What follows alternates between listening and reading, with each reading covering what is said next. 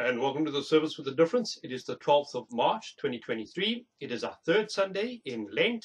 And again, Lent is the season of preparation as we prepare our hearts and our minds for the season of Easter. It's just that season again that helps us to get to Easter really appreciating the sacrifice, really appreciating the gift that God gives us in Christ, in his death, and even more in his resurrection. We are going on a journey this season of looking at the vows we make as we go through the water in baptism, where we say to God that we love him, and our love for him looks like us turning away from everything that is not God and us turning towards everything that is God. And so I will repent of the sin I have and turn away from everything that is evil. We looked at that in the first week, last week, and this week we are looking at how I will trust in Jesus Christ as my Lord and Savior. And then for the next 2 weeks, we'll be looking at what it looks like to serve Christ in the church and in the world. And then that takes us obviously to Palm Sunday. Today we are reading from Psalm 95, just a psalm inviting us to come and worship God, come and sing for joy to the Lord. And if you should hear the voice of God today, don't harden your heart to what God has to say. Open your heart to what God has to say, because everything that God has to say is good and it is right and it is true. And then we are also reading from Exodus chapter 17. We're going to read from verse 1 to verse 7. The Israelites have come out of Egypt. They're wandering around the desert. They've gone without food. They complained. God gave them food. They have gone without bitter water. God sweetened the water.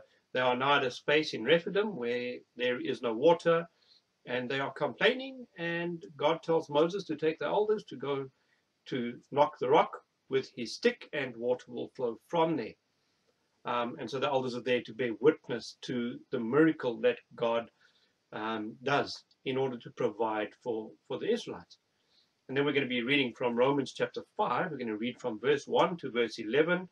Where Paul is again saying to the people of Rome, we have been justified by faith and we have peace with God now. And we have peace with God because God has made peace with us through the work of Christ. And then we're going to be reading from John chapter 4. We're going to read from verse 5 to verse 42. It is the story of the Samaritan woman. Jesus meets the woman at the well. He asks her for some water, and she goes through 1,000 excuses why she shouldn't be talking to Jesus, let alone giving him water. But eventually she recognizes him for the Messiah that he is, and she invites everybody in the town to come and listen to the story that she has experienced, and they hear from Jesus for themselves. And so they put their faith in Jesus as the Messiah, the one who was promised. And again, I'm going to ask that you put this on pause as you first read through those readings. And as you read through them, we give God thanks for them. And we pray that he bless them to us as we reflect on them in this moment. Last week, we looked at Nicodemus and the story of Nicodemus' struggle to trust Jesus, how his knowledge of the law and the stuff that he understood about God, how that was getting in the way of his trusting Jesus. He knew God was with Jesus, but he struggled to trust Jesus. We also looked at Abraham, the story of Abraham, as Abraham needed to trust God and follow where God was going. And the thing that would have gotten in the way for Abraham in his trust of God is his name, his heritage, where he comes from. And so God says, I need you to leave that behind and follow me so that you can trust me and go where I'm leading you to go. And this week we are looking at how the Israelites are walking around the desert. They have been complaining the whole time that they're going to die. And again, God provides for them as a means of getting them to trust him. But obviously that journey for them took 40 years. That's why they wandered around the wilderness for 40 years before God knew they were ready to enter into the promised land. And we're also looking at the story of the Samaritan woman who needed to trust Jesus. And as we said last week, as we are journeying through Lent, we really are considering what it means for us as believers to claim faith in Christ, and what it means for us to continue our lifelong growth in Christ as a part of his community of faith. And so again, we look today at that promise. Do Do you trust in Jesus as your Lord? Do you trust in Jesus as your Savior? And I guess as we read from the story of the Samaritan woman, we could ask that question: are you willing to drink from the living water that Christ is offering to you? Um, and, and as you think of your life, as you want to answer that question, as you think of your life, I wonder if you have ever known anybody that you can trust with your life. And the fact is, we are people. You know, we get it wrong. We misunderstand others. We are misunderstood, and that means obviously that we are going to have our trust broken at times, and sometimes we are going to break other people's trust. And this is the nature of life. We know that. But we also know that after enough times of being let down, part of our human nature is to put up this protective wall, you know, to build this wall between us and others.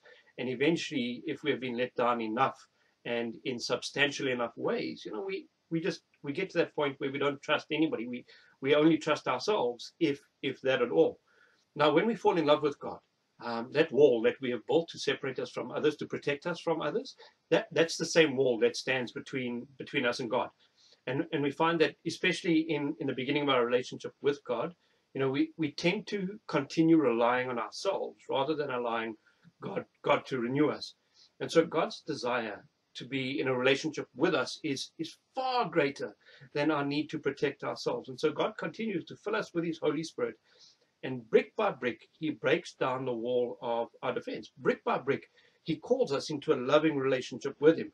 But it's not just a relationship, it's a relationship of trust. And so as it's a brick by brick story, this is a journey that most of us need to go on. Because in our lives, we do have boundaries. In our lives, we have many bricks that have been placed into this wall that protect us from others. In the case of the Israelites, they feared letting go of their security. They had security in Egypt. They had a sense of safety in Egypt. They were unhappy. They were complaining like hell. But even in that, they had a sense of security. You know, they're going on this journey, and they know that in the wilderness, as they're going to the promised land, as they go and settle in a land that God has promised them, as they leave Egypt, they know that they're going to face real threats. And they really have tried to trust God. You know, there's 1 million plus people and livestock and everything walking around this hot desert, walking around this dry desert. And they are settling for now in a place that has no water. And obviously, without doubt, that's a threat to their survival. If I was an Israelite, I guess I would also be complaining in this moment. God has proved faithful. He was faithful. He was present with them in the Exodus. He saved them from the Egyptians in the Exodus. When they were complaining of the bitter water at Marah, he made the water sweet, and the water was good enough to satisfy the needs of all of these people for an extended period of time. When they were hungry, when they were saying we've got nothing to eat, he provided them with manna. And that manna has been present with them the whole time, and they have enough to eat. And once again, in this story, God has shown his faithfulness. And he has done that in front of the elders, so there are people who will testify to what God has done, that it is not just a natural occurrence, but that God has been involved in their salvation. But I want to say, in the face of dehydration, you know, I wouldn't at all blame them for their complaining. They've already got this incredibly big wall that exists between them and God. They don't know who God is. They don't know what it means to be free, because they only know what it means to be slaves. They only know what it means to be a slave to an Egyptian master and to an Egyptian master's gods. Now, at this point in their history, they are adding even more bricks to the wall that exists between them and God, because they're afraid of the unknown. They're afraid for their survival. You know, they don't know if they're going to survive or not. They don't know God, and they don't know whether God is a spiteful God or not, because some of Egypt's gods were spiteful. And so even in this moment, because they're already on the back foot, their wall is just getting higher and higher and higher with every struggle that they go through. And that's why it takes them 40 years to learn how to trust God. It's 40 years worth of God breaking down brick by brick by brick, as much as they are willing to trust him, as much as they are willing to allow him to lead them and lead them into the promise that he has made to them. In the story of the woman at the well, this woman reminds Jesus that Jesus is breaking his own customs. He is a male who is out in the open speaking to a female, a strange female. He is a Jew speaking to a Samaritan. He is a Jew asking a Samaritan for help. He is a Jew willing to drink out of a Samaritan's container, which would be an unclean container. It doesn't come out of a Jewish household, comes out of a Samaritan household, so therefore it is unclean. And so she is using all of these reasons to not engage in this conversation. There are many safeguards in place that should protect Jesus from interacting with her, and she is using his own customs to try and push him away. And in fact, she's even put in place some of her own safeguards to try and protect her from having to interact with anyone, let alone a Jewish male, let alone Jesus. The fact that she comes to the well at midday is a means of ensuring that she will be alone. And I wonder what some of the things are that you and I have put in place so that we don't have to engage with Jesus. What are some of the walls that we have put in place to protect ourselves from letting go of our own autonomy completely? What are some of the defenses we have put in place to protect ourselves from giving ourselves fully to Christ? And they are all things we fear. Obviously, they're things that we fear, but perfect love drives out fear. And that's what happens with the Samaritan woman. Christ comes and he just loves her. And that love drives out fear. That love opens her eyes to who he is, and she lets go of her desire for control. And so Jesus proposes her, will you believe? Do you trust in me? That's the proposal for us. Will you trust me as your Lord? Will you trust me as your Savior? And Jesus is saying to her, will you trust me with yourself? And as God works to draw us deeper into him, as he works to draw us deeper into a relationship with him, because we need his help to fall deeper in love with him, he proposes a relationship in which we are fulfilled completely, and in which he is fulfilled completely, because he is fulfilled completely by us being in love with him. And it is a relationship of trust. In fact, the best relationships are those where we are free to live without fear of being hurt, without fear of being betrayed. One in which we are able to trust the other person completely. We know that they're going to hurt us as we are going to hurt them, but we are able to trust them with our lives. We are able to trust them with our hearts. We are able to trust them with our fears. And whatever this woman's story is, whether she has had 5 husbands who have died, or whether she is barren and so her husbands have divorced her, she hasn't bothered to get married again, because what's the point? Why would I get married again if I am barren? If I get married to this one, will he not just die like the others have died? And so she has sidelined herself, and she has been sidelined because everybody else is afraid that they're going to catch what she's got. And so in her life, she has accepted that she is never going to be fulfilled. She has accepted that her life is incomplete. And she's not even going to work on her relationship with the villagers. That's why she comes to fetch water in the middle of the day in the boiling hot sun. And so she is asking Jesus for the living water that he is talking about, because she thinks it's going to make her life easier, because then she's never going to have to come and fetch water. If the river is running past her house, then gee, Jesus, that would make my life a whole lot easier. But she actually needs the living water not to make her life easier. She needs the living water to make her life complete. Jesus knows what's going on in her heart. He knows whether her community want to speak to her or whether they don't want to speak to her. And so he says to her, I will speak to you. In fact, I will love you. And I will give your life hope. I will give your life purpose. I will give you a life. You won't amble, but you will run. I will give you something to live for. And so part of what makes the story of the Samaritan woman such a beautiful story is the connection to the betrothal stories that we find in the Torah. That part of the Old Testament that the Samaritans and the Jews share, the first 5 books of the Christian Bible. And so Rebecca in Genesis chapter 4 is at the well when the servant comes to fetch a wife for Isaac. Rachel is at the well, Genesis chapter 29 for Jacob. And Moses finds Zipporah at the well in Exodus chapter 2. And these stories are all taking place at a well And they would have been a part of the Samaritan scriptures. They would have known these stories. A man goes to the well, a man asks for a drink from a woman, and that woman is to become his bride. And so Jesus comes to the well, and he asks this woman for a drink, and she goes and fetches the villagers who all come and become a part of the bride of Christ. And they become a part of the bride of Christ in a way that the Jews will never be able to become, because they have all these preconceived ideas of who God is and of what the Messiah looks like and of who belongs in the kingdom of God. And so Jesus proposes her, will you trust me? Will you trust me with yourself? As he proposes us, will we trust him with ourselves? And our response to that is what is the fulfillment of this proposal. Our response to that is, I will. But I recognize that I'm going to need God's help to do that. With God being my helper, I will trust in Jesus Christ as my Lord and as my Savior. And so Jesus offers her this living water, and it's water that is flowing. It's not the stagnant water that she finds in the well. It is fresh, it's alive, it is nourishing, it is healthy, it is moving, and it is ready to take you in its flow, in its stream.